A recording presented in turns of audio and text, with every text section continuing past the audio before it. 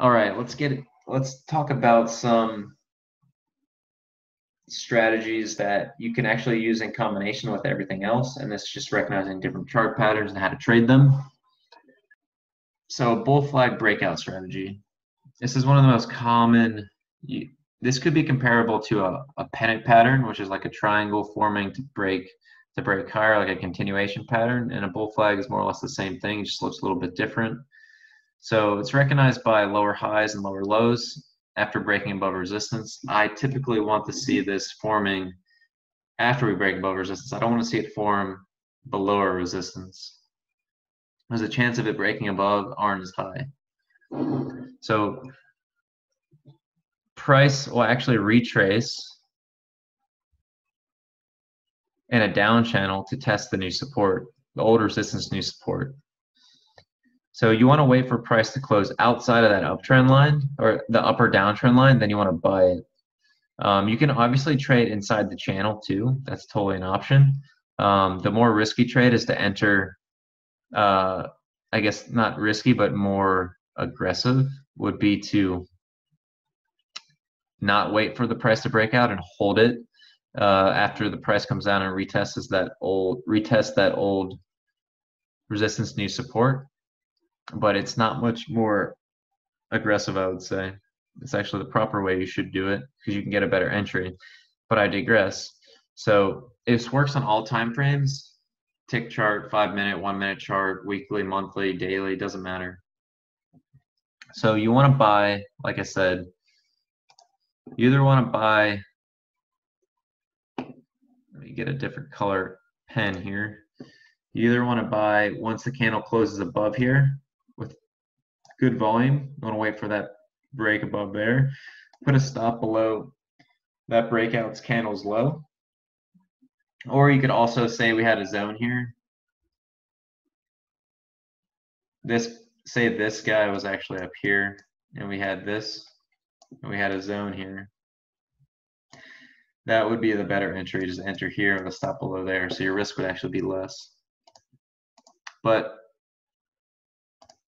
let's talk about how you would actually trade the flag breakout. You'll start learning as you see these more often. These occur quite frequently. You'll learn the particular way that you enjoy, or at least that works best for you, how you would trade these particular patterns in the market. So let's take a look at a bull flag breakout. So price rallied to the overnight high.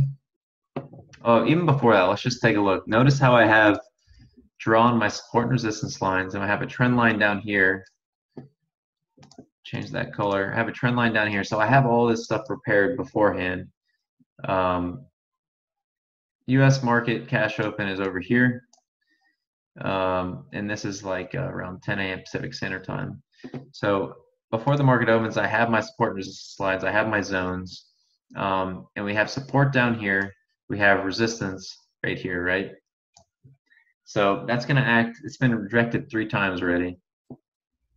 So price rallied to the overnight high and broke above. You can see the higher lows forming here.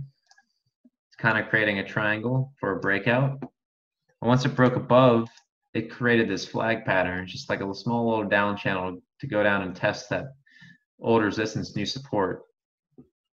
So one way to enter this trade is to buy the retest here with a stop below here for a continuation move higher. But a lot of people, and this is a good way to trade this pattern, is wait for the price to break above out of that channel, let the candle close, and you enter on that candle close once the volume is significantly higher and it closes in a bullish candle. You can see that we had a doji candle here. People tried to short it, and then once the candle broke higher, broke that high and broke above, and it closed on decent volume, see right there, we would enter on the close of that candle and put a stop below the low of that breakout candle, just in case momentum fizzled out. And first target, we would just be trailing our stop below each higher low. So as each candle closes on the 5-minute or whatever time frame you're trading, we just move the stop up below each low until we either get trailed out or we take some profit. in this case, the first target for me would have been, once price seemed to slow down just a little bit, probably take some profit, trim the position, get paid a little bit, and then see how we came up and tested a major downtrend line. This is probably drawn from like a longer time frame here in this area. Another area to take profit, but you can see here we came back, tested the previous structure in this area, and we held for continuation move higher. So this is definitely the closing of the market, so it would definitely be taking profit if you somehow held through this entire trend. And it'd be a solid trade because it kept making higher highs and higher lows into the market close. Very strong momentum. Now let's take the opposite of a bull flag. Let's talk about a bear flag breakdown. So this is recognized by prices making higher highs and higher lows after breaking below support.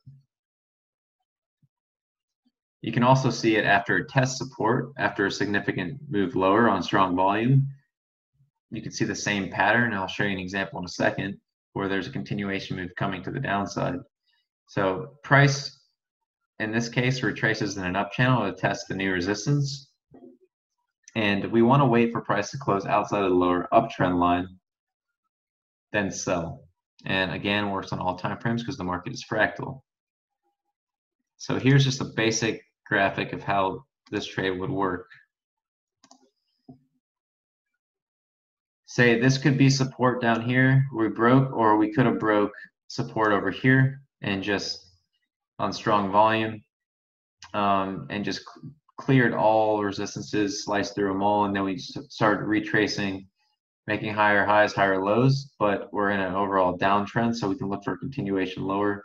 We don't want to sell at these lows in this up channel. We want to wait for the clear break, or if you're going to sell in this channel, you want to do it at the top, just because you don't want to chase the price and think it's going to break when it's not done rotating before the break lower.